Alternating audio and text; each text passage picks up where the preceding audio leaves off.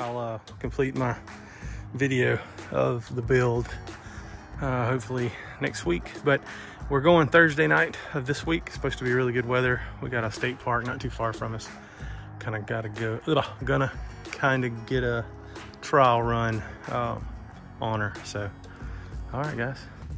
What's up, guys? Wes here. I'm in the middle of packing up. This video is gonna be the final of the rooftop tent build. Just hang on, it's probably gonna be a long one, but I'm gonna fold it out once we get to our tent site and walk you through, and I'm gonna give you in the morning, I'm gonna give you what I thought of what I built and describe in detail why I chose to build it the way I did. So here we go. I just wanna update a little. So,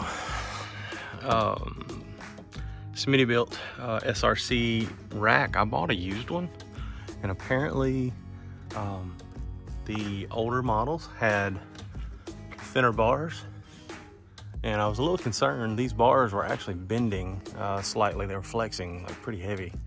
So I ordered some more just to add more bars to alleviate it, but man, the new ones are beefy and they do not bend at all. So if you buy an old used rack like I did, just order some new. They're like 17 bucks a piece, and they come with the hardware. If I'd known that, I would have just ordered them to begin with. So but I did go ahead and I ordered two new ones, one here, one there, and because they were so beefy, I used those for the main supports for the tent.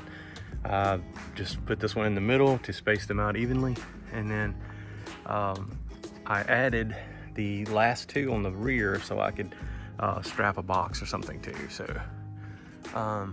yeah, so just a quick update on that, and this is the beginning of our trip where I'm going to kind of review it. I will say this about my cover.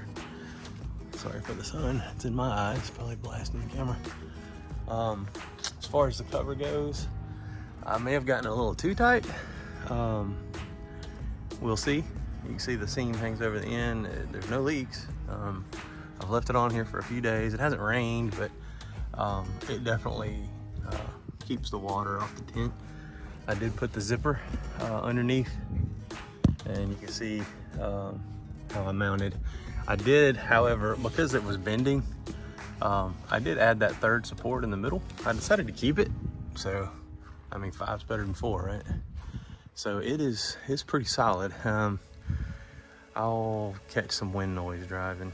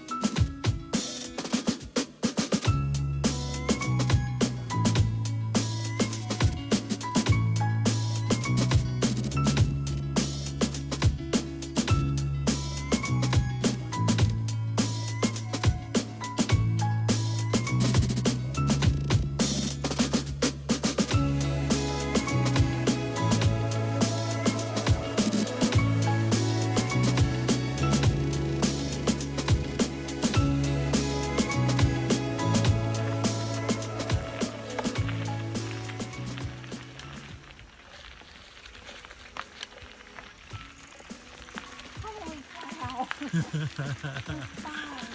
awesome. Oh, there's another one.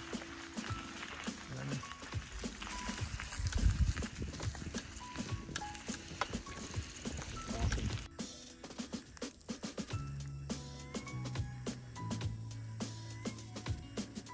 Awesome. We're just riding down the trail, and deer been out across. Say hey, Mandy.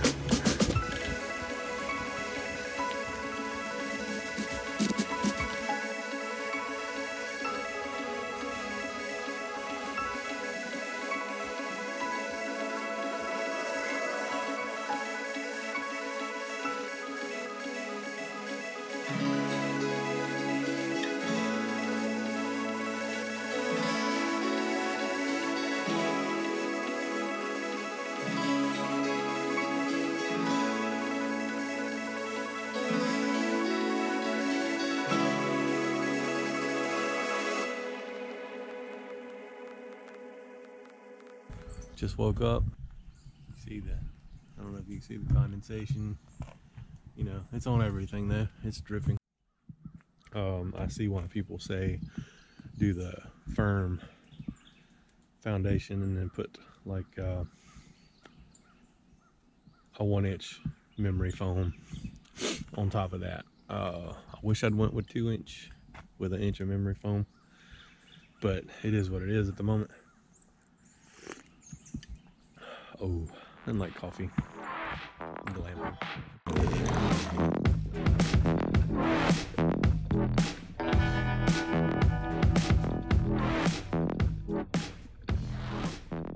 I was climbing out of it last night. We were trying to get situated. I'd forgotten something, had to climb out, and I guess was a little too trusting, and the ladder slipped out on that mat, so I had to take it off the mat, which the dew had been falling already, so it was kind of slippery, but it had been on it since before the dew had fell. I really didn't think it was going to do that.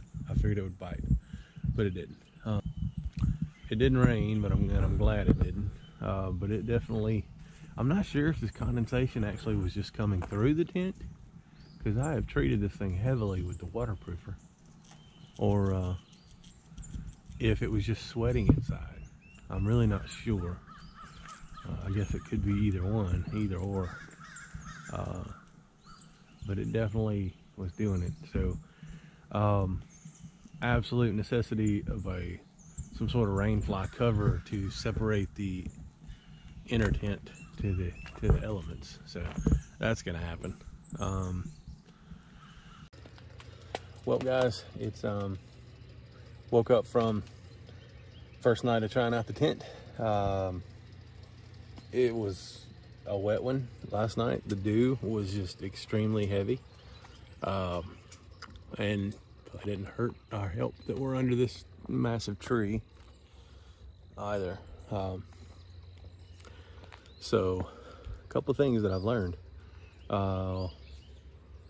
One, we're in a park that has, I mean, there's, I don't know, you can't see it, but there's a squirrel right back over here running through. All night long they were climbing in the tree and shaking things out, and just things would hit the top of the tent all night long. So if we come back here, we will be picking a site that is not covered with a tree. I kind of thought it was a good thing. I was like, well, it blocks the sun, but yeah, let's not do that again. As far as the tent did great. It was cold. It was really cold. It was colder than what I expected it to be, I guess. But we had some last minute changes. I brought a heater to keep us warm, but my daughter ended up coming with us at the last minute, and she is in a ground tent, so we just sacrificed and gave it to her. We needed that in our tent last night. It was cold. I actually ended up, if you guys remember the straps over the top, I've already taken it down right to show you, but the straps over the top, so I took a moving blanket from like U-Haul moving products, but it was just a gray, almost like a felt feeling type blanket. I had it for just backup purposes. So I put it on the top side above the straps and above the rails, so it just, you know, covered the roof. Plus the moon, I don't know, I'm a really faint sleeper. The moon was like right there coming up and down, and it was bright last night, and it was blasting through, and I couldn't sleep for anything. The ladder slipped on me last night. I keep looking over here, sorry. The ladder slipped on me last night. It was on top of the mat, which I really didn't think was a big deal, probably because of the angle that I've got it in. There's something about this spot. I think I'm going to, I had originally elevated my rack because of the way the mountain system had to be. And you can probably see that right there, this space here. So you can elevate these. I'm probably gonna take that out, drop that back down, because the ladder is at that angle on perfectly level surface. I didn't really pay attention to that at home. because most of the time my Jeep was sitting on my garage ramp. But it did good. The Lux foam, right? Let's talk about that. It's firm. I am a heavy guy. I'm a really heavy guy, all right? I've lost a lot of weight. I don't know if you guys, from the time I started the videos till now, just looking at my face, I've lost like 25, almost 30 pounds, and it's noticeable. But the Lux foam is a little too firm. Could have been just because we were cold.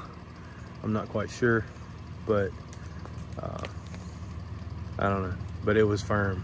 There was a couple of times laying on my side last night that my hips began to hurt. I'm used to it being softer. So first off, I did the zipper on the rear, and so I could leave it connected, and it just tucks neatly underneath here. I mean, get my light up there too.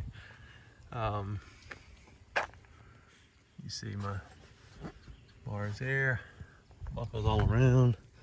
One thing that I realized is that I put a buckle right here in the middle for the cover when I put it on. I can't reach it to put it back on, I don't believe, to like buckle it back. So think about that when you're designing those things. I'll probably remove that one and just stick with what I've. The rest of them should be fine. It is kind of a pain, the windows like they are, but I'm gonna let it ride. Definitely need a rain fly for this. I did. One of the guys staying right here next to me, he said the last 2 days have been like this, just totally humid and just nasty in the mornings. Just letting things dry out right now. I had actually brought a heater. I think I've already said this, but my daughter was staying in that tent right here. But just because of the humidity and the moisture on the walls, I just didn't want to take any chances while I was enjoying the fire. I put the heater, and I actually have some fans. So, yeah, wind's blowing, so. But all in all, it did good. It slept good. I feel like the, yeah, you can see the moisture beating up. I don't know if it was sweating inside or if that water was actually coming through the fabric. I don't know. I did a heavy waterproof treatment. But anyway, so these things worked well. Worked really well. You can see my binding that I put on it. That's just some corner guard that you would put over or maybe under sheetrock. I don't know. I'm not really sure how it's used, but it came in like 6-foot pieces or 8-foot pieces, something like that. You can see my brackets for the bars. Obviously it's camping, I got stuff hanging everywhere. I think the ladder worked out really well. Yeah, it slipped on this mat last night, so I just put it under the mat. That's the first step anyway, so yeah. I don't know what else to say. It worked. You've watched me build it if you've watched all the videos. If not, go back and check those out. It was easy to open and set up, and I'm hoping it will be, since I've done it at the house, but I'm hoping without a ladder it's going to be pretty easy to fold back up and cover. I will time-lapse video that. I'm not going to spare you I'm going to spare you the drawn out time for that as well. I don't know what else to say. Some people, oh, I do. So my entire idea, for those of you, just, you know, I'm just talking this build, right? Let me blow it out here. Okay. So I built this for that. I've also got a trailer. It's fairly small for kayaks that I was thinking possibly in the future that I would mount this to as well. But if you've watched my videos, I mean, I'm a heavy guy. I think I was mentioning that earlier. Never got to my point. I could mount it off the side, and I think it would do fine. I really, really do think it would do fine. But there's always a chance if I'm camping by myself and that ladder falls and this thing by some chance breaks that plywood and I come tumbling to the ground, it's gonna be awful. So that's what I fear. The ladder slipped on me last night, so I don't know if there's something I can do to add a little more grip, but it slipped on this. Once I put it on the concrete, it didn't slip at all. So I'm assuming that all is well there, that that's just the way it is. So comment below if you've had anything like that happen. I ended up buying the Plano box. When this is folded up, the Plano box goes on the back side and fits really well. I know it looks funny. I think I showed the bars before I came, but I had this thing spaced out. This one was here, but then when I got the Plano box, it had a place to fit on some bars that were this spaced apart. I don't remember the measurement, but I'll try to share that later. Maybe I'll put it on the in a text there. But the box bottom is kind of made for 2 bars to run and kind of hold it in place. So I literally just set it on there, ran a strap from here to the other side, and it worked great. My wife followed me in the truck. Like I said, this is a trial run just to learn. My wife followed me in the truck, said it went well. It didn't look like it was even budging at all. It wasn't moving around. Wind wasn't affecting it.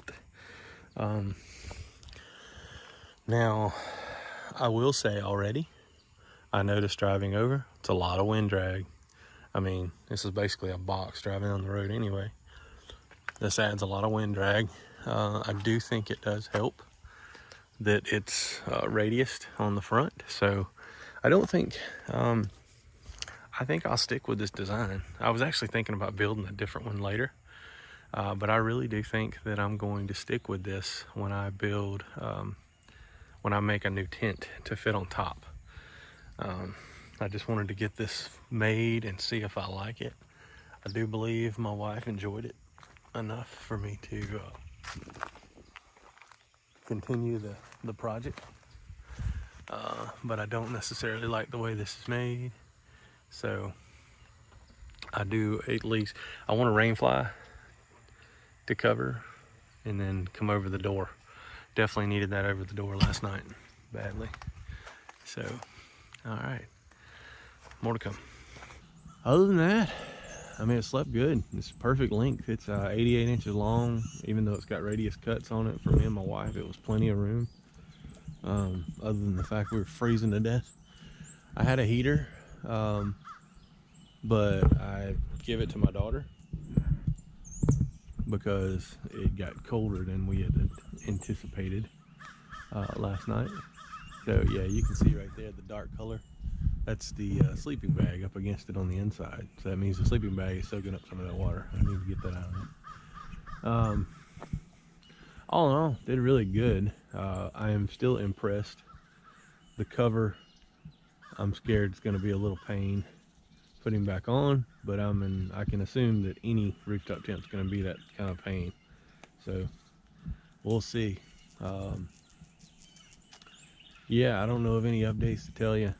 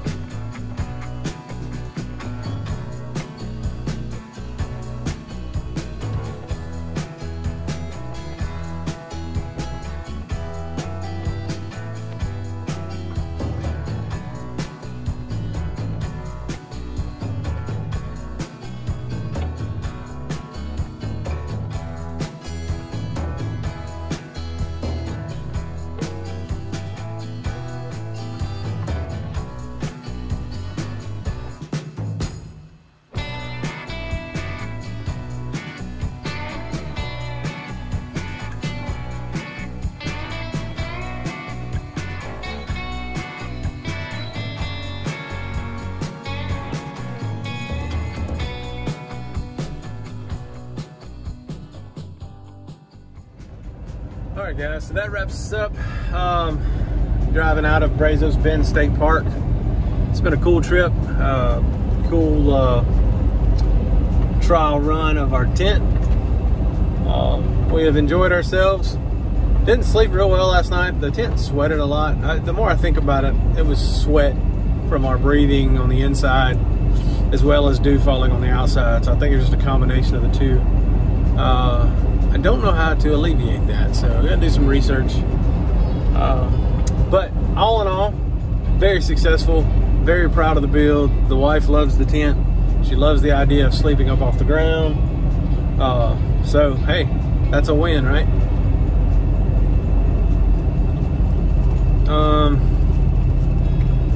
One last thing, as I'm driving out, I'm gonna try to give you an idea of what the noise level is like. So I'm only going 23 miles an hour right now. I'm driving out of the park. Speed limit's 30, but I'm just kind of easing along. So as we get out on the highway here in just a moment, I'll let you hear what it sounds like. All right, be right back. All right, I'm gonna show you what it sounds like. Sorry, it's already getting kind of loud, doing 40. I'm gonna show you the speedometer and let you hear how loud it gets. I'm gonna hold the phone the same distance from my voice. And you'll see right about here, 55. It starts roaring pretty good. I mean, the Jeep soft top is pretty bad as it is, but that turbulence between the tent and the soft top kind of adds a little more roar to it. It's not totally annoying. I can live with it because I'm used to driving a soft top. So, all right, there you go. Test, test, 1, 2, test, test. I'm holding the phone about 13, 14 inches from my face, talking right now. I can still have a conversation at this voice level, which is pretty normal for driving the Jeep with my wife inside.